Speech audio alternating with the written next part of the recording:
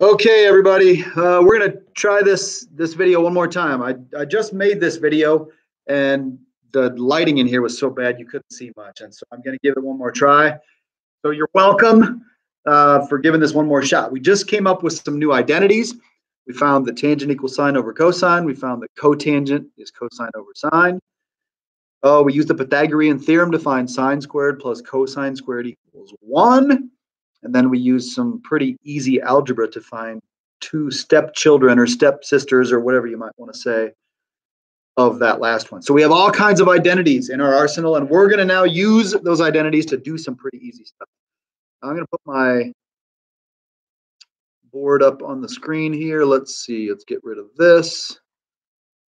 Let's go back to where we should have been. Let's get rid of all of this writing on there. Let's get rid of it. Okay, so on the screen right now, I hope you can see better. There's a bunch of identities, right? I did not write down Sokatoa. I did not write down Choshikao, but I wrote down the rest that we picked up today. So one thing we're going to do that's a very simple thing is if I give you one trig value, like tangent, and I say find another trig value, we want to be able to do that. And so in problem number one, in example one, I've given you tangent, and I've told you what quadrant we're in. That's important. We're in quadrant 2. And so let's see what we would do here. Ideally, wouldn't it be lovely if secant and tangent were both in the same identity? Delightful. So we're going to use that identity, of course. Tangent squared plus 1 equals secant squared.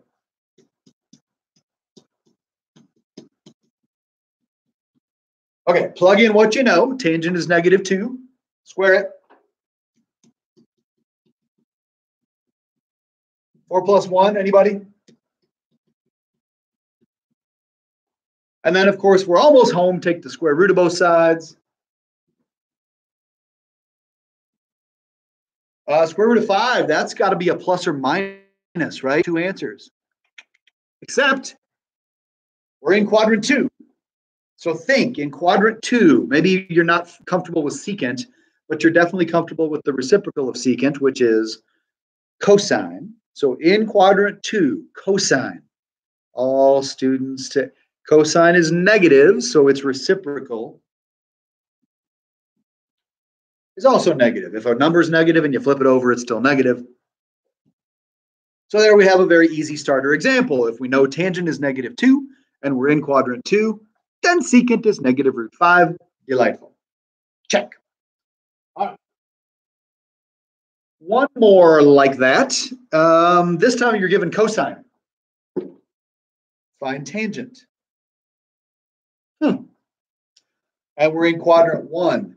I love to work with sine squared plus cosine squared equals 1. It's just one of my go-tos. It's just so easy to work with a lot of times. So here's what I'm going to do. There's more than one way to do this one, but I'm going to use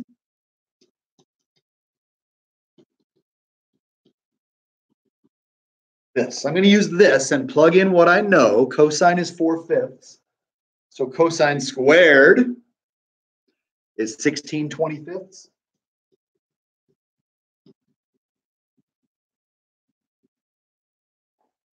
Let's go ahead and subtract 16/25 from both sides. Use your calculators if you can't do this in your heads.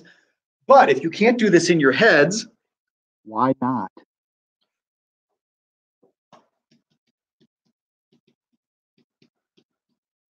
Feel like 25/25 minus 16/25 is that. Take the square root. Square root of 9/25. Oh boy. That's 3/5 plus or minus. But we're in quadrant 1, right? And everything in quadrant 1 is positive. So we have sine, but that wasn't the darn question. The question was tangent. Well, the first thing we learned today was tangent is sine divided by cosine.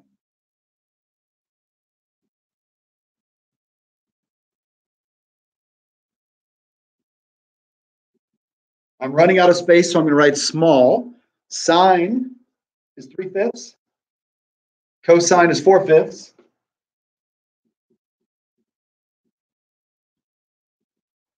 I'm not going to show the copy, change, and flip. If you can't figure this one out in your noggins, why not? It is 3/4.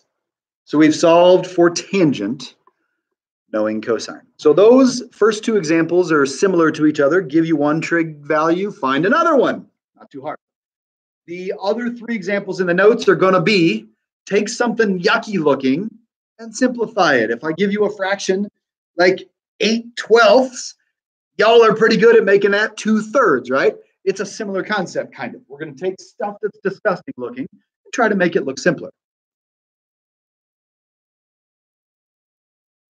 Okay, so the first one, you will notice cosecant squared minus cotangent squared over cosine. Yikes. Cosecant squared and cotangent squared.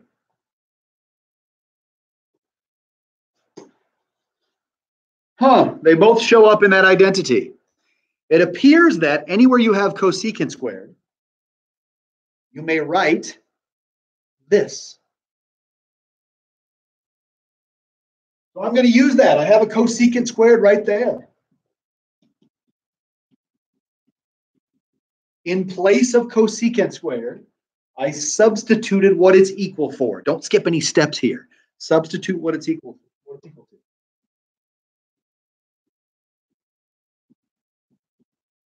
Okay, so that's all I did in this first step. I substituted for cosecant squared. That thing right there. Now you can clean it up. Cotangent squared minus cotangent squared is, anybody? 0 plus 1. Hey, that looks better, but not good enough. Let's go farther. What's the reciprocal of cosine? 1 over cosine is secant.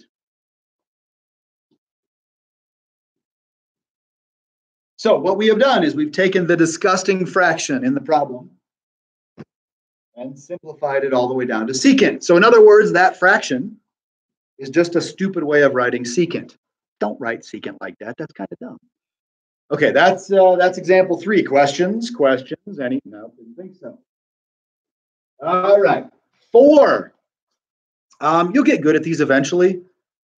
One thing you almost never would do when you're presented with a problem like number 4 is distribute. Some people see this problem and they're like, oh, I want to write this as sine plus sine cotangent squared. I want to distribute. It just makes it uglier. We're trying to make things look simpler. So look at 1 plus cotangent squared and say to yourself, do I know anything about 1 plus cotangent squared? I already have it circled. Delightful. Or ellipsed. 1 plus cotangent squared is cosecant squared.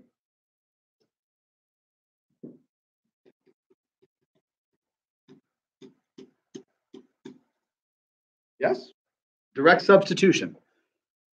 Now, a strategy that gets used over and over and over and over again is take all the things not written as sines and cosines and change it into sines and cosines.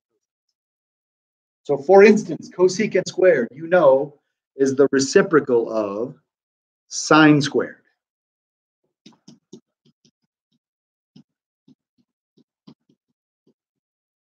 So write it that way. And then I'm going to show my work here. This is sine over sine squared. Hey, we're in dogfight territory. 1 and 2. Who wins? The bottom by 1. And to finish, what is the reciprocal of sine? It is cosecant.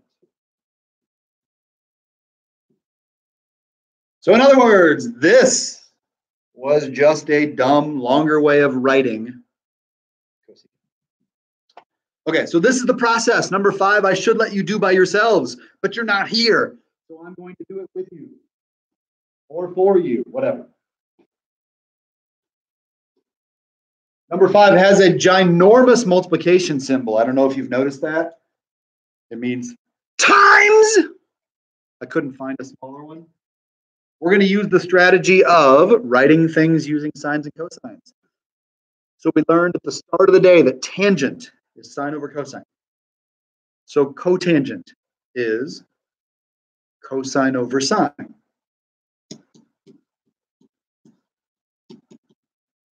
We have 2 of them. Okay, so that's the first step. Secant squared. Big time sign. Secant is the reciprocal of cosine. Two of them. Okay, so very simple what's going to happen next.